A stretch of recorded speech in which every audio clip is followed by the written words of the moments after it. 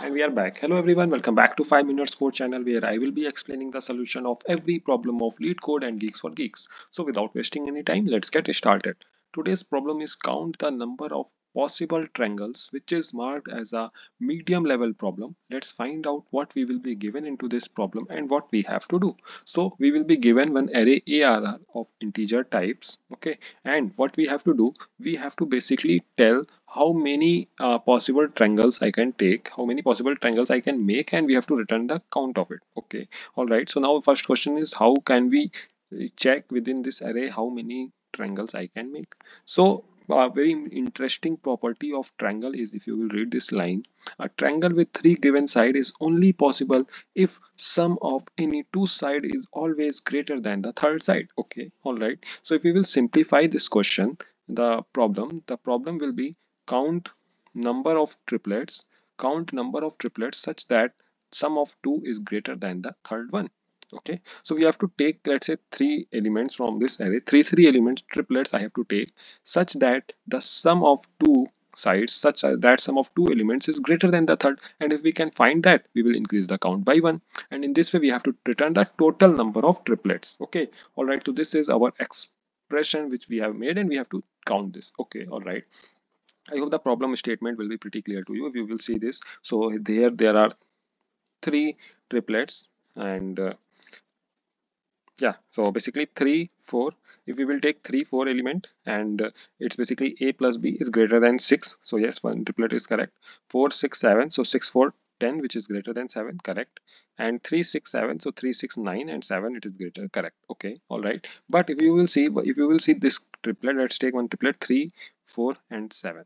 Okay, so I will write it 3 4 7. Okay, so here you can see, if we will take 3 and 4 as a plus b, so it is equal to 7, so I cannot take it. We have to strictly greater than, we have to find those elements who are strictly greater. Okay, all right. So I think this one is also clear, and yeah, that is it guys for the problem statement. And if you will, let's say there is one array L triplet 2 comma 4 comma 10, so this we cannot take because we cannot form a triangle with it. I think it taught in 7th 8th class. So yeah, I think the problem statement will be clear. Now let's move on to the approach which we can take. Okay, all right. So we will first talk about the brute force approach.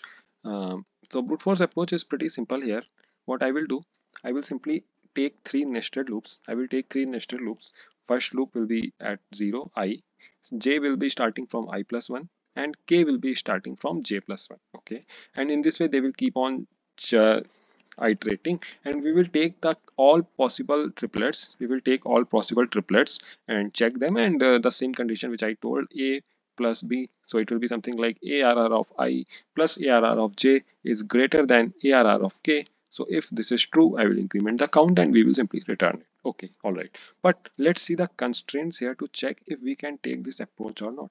So here it is 10 raised to the power 3. Array size can be as greater as 10 raised to the power 3, and if we will see 10 raised to the power 3 into 3 times, because the time complexity will be n cube, we are using 3 nested loops, so 10 raised to the power 3 into 3, which will give us 10 raised to the power 9, and I will get time limit exceed. So we can't take this approach. Okay, but here if you can see, we can take n square time complexity, so we have to think accordingly. Okay, all right. So now let's think of a more optimal approach, and the approach which is coming in my mind is basically a two pointer approach. Look, if I can take the largest element, let's say 7, let's take 7 as my target, so we have to count the number of pairs whose sum is greater than 7. I think you guys are getting. And then again I can take 6, so we have to take the count of those elements whose sum is greater than 6. Okay, in this way we have to take. I hope you guys are getting this. So let's take that, and let's, so for that what we have to do, we have to first of all sort the array. Okay, we have to first of all sort the array. So 3 4 6 7. Okay, all right. And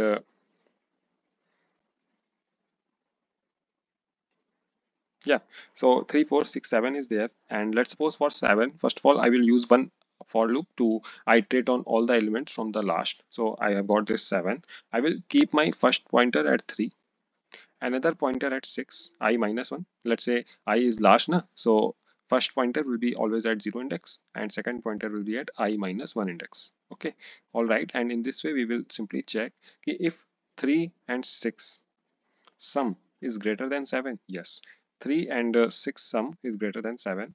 So you can see I have got a triplet which is 3, 6, 7, isn't it? Okay, all right. After that, we have to check. Look, guys. If I can take 3, 6, 7, I can also take 4, 6, 7. How? Let me tell you. Look, what we are doing here. First of all, I'm fixing one side as 7.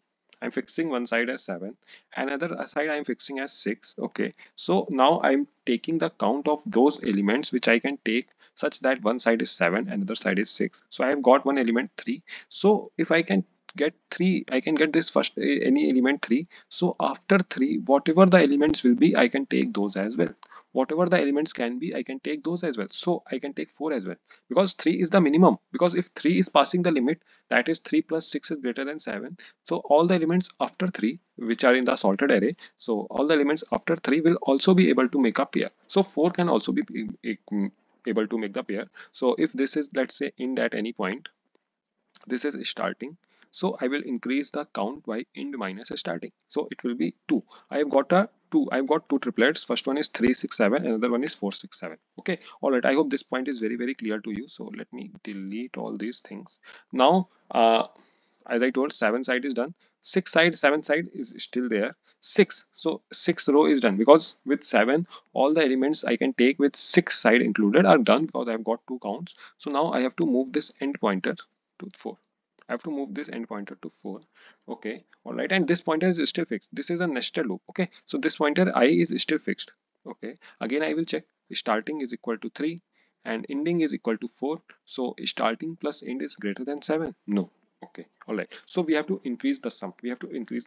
So to increase the sum, what I will do, I will simply increase my starting. Now starting and end both are pointing to same one, so we cannot do anything, and we have to, like, say, for this I we are done. For this I we are done, and now I will decrease my I. Okay, all right. So let's decrease this I.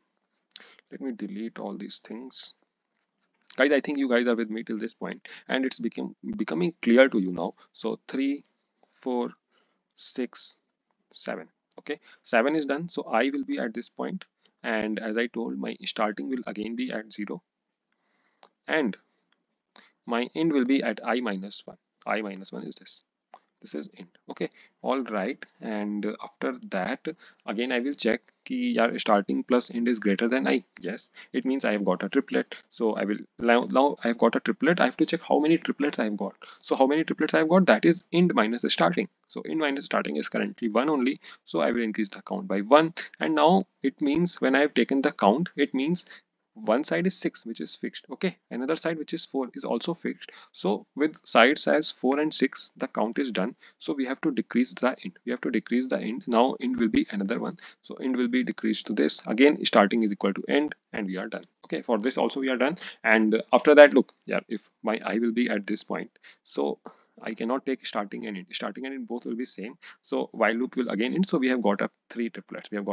And I will simply return 3. Okay, I hope this point is very clear to you, and the approach will be coming in your mind what we are going to do. So let's take one more example, one more test case, so that it becomes crystal clear to you. Okay, let's sort this array. It's already sorted, so we will simply do 10, 21, 22, 100, 101. Guys, I'm taking a lot of time to explain this so that there is no confusion left, and you can explain it to anyone at any time, and you do not forget. Okay, all right. So these are our array elements, and my I will be at this point in the very starting. Okay, and this will be my starting. Okay, and end will be what? End will be I minus 1, so this will be my end. Okay, all right. So we have to check ki, yeah, look, first is this 300, which is side is fixed. Okay, again, next side which I'm fixing is this 200. So I have to check the count of elements, which count of triplets I can take with these two sides as fixed. Okay, 300, 200. So if, look, 10, can I take 10? No, I cannot take 10 because the sum will be less 210 and we have to get the target of 300. Okay, so we have to increase my starting. Now starting will be 21. Again we cannot take. Okay, now we have to again I think you guys are getting, increase the starting. So again I cannot take. Okay, again I will come to this 100. So yeah, 100 and 200 which is equal to 300, but here we have to check always greater. So we have to again increase my starting. So starting is this, end is this. Can I take? Yes. Okay, how many count I will take? How many count I will take? So total count I can take is basically um, end minus starting. Starting is this. So end minus starting is what? One only, one count because there is only one index difference. Okay, so now if you remember, I have taken the count of all the sites which I can make with 300 and 200. So I have to like move to this and next one. So for 200 all the sites are done. So now int will be marked as int minus minus, which is this. Okay, all right, so it means we cannot take any more count. We cannot take any more count because int is equal to starting. So for 300 all the elements are done. For 300 all the elements are done. Okay, so now we have to decrease this I to 200. Let's quickly delete all these things.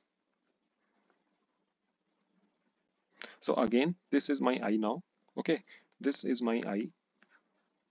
So what will be the starting? Starting will be, and will be this, and starting will be 10. Okay, again I will do the same process. So for 10 we cannot take, for 21 we cannot take, for 22 we cannot take, for this 100 I can take. Okay, so look, one count I already got. Now I've got another count. How many count? Int and is starting, so one difference is there between their indexes, so one count. Okay, after that if you remember, now int will be decreased, so int will be minus minus, and now yeah, int and starting are both same. So we are done for 200 as well. We are done for 200 as well. Okay, now we have to decrease my int. We have to decrease the I. So I will be pointing here. Okay, so in that case int will be this and starting will be this. Okay, all right, again we will check. Yeah, for 10, 100 and 101, can I take 101 and 110? Yes, we can take because sum is 110. So if I can take 10, I can also take 21 with 100, and I can also take 22 with 100. I hope you guys are with me till this point.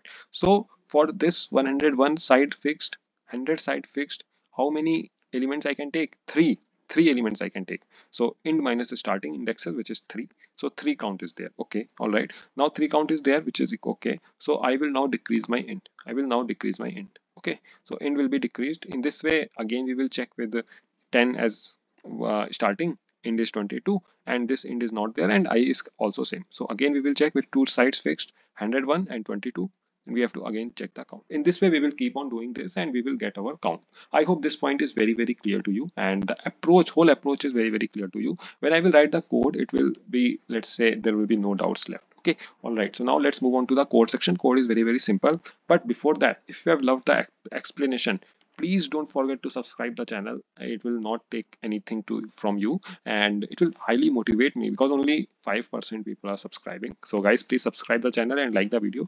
Let's move on to the code section. First of all, I will take answer as 0, and before that what we have to do, we have to sort this array, because then only I can check, I can get the target. I think you guys have got this. So in this way, and now first of all I will use a nested loop, for loop. Int I equal to 0, I is less than, no, I have to start from the very last.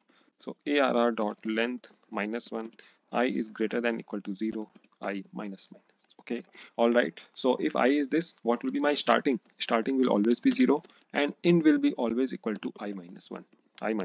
Okay, all right, so now what I will do, I will simply check while starting is less than int, and in this way I will get the sum. Let's say int sum is equal to, no need to calculate the sum, I will simply use if arr of starting plus arr of end is greater than arr of I. Okay, so it means I have got some triplets. I have got some triplets, and how many triplets I have got, that will be equal to answer. I will increment my answer by how much? Int minus starting. Very simple it is. So with this means key after this 36th line, it means two sides with two fixed sides I and int, I have got all the possible triplets. So now I have to decrease my int. Okay, so int might be minus minus. Otherwise, out of this if condition, otherwise my sum is still less, so we have to increase the sum. So starting will be plus plus, and at last we will simply return the answer. Let's try to compile this, and I hope it will get accepted. If you have loved the explanation, please subscribe the channel and like the video.